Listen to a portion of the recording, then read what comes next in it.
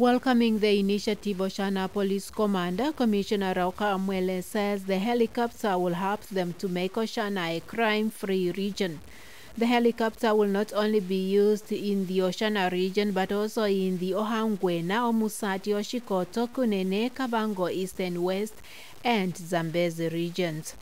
Valued at $30 million, the helicopter will be used to fight serious crimes, and would-be criminals are warned to refrain from terrorizing citizens in the 8 regions. A female pilot, Giogrete Mieze, who was transferred from Windhoek to Oshakati, will be in charge of the helicopter. Commissioner Amwele is impressed by women empowerment in the region. She then sent a stern warning to criminals to stop indulging in criminal activities, as they will be dealt with accordingly.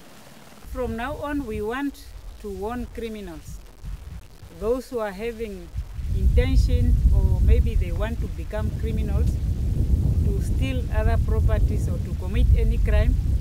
We are now on top of them. When we are on the road, we are also on top.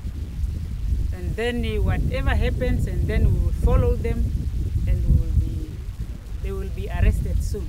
They should not try, they should stop, or those who are already doing that, they should stop doing that. We have to root them from the last root of their trees.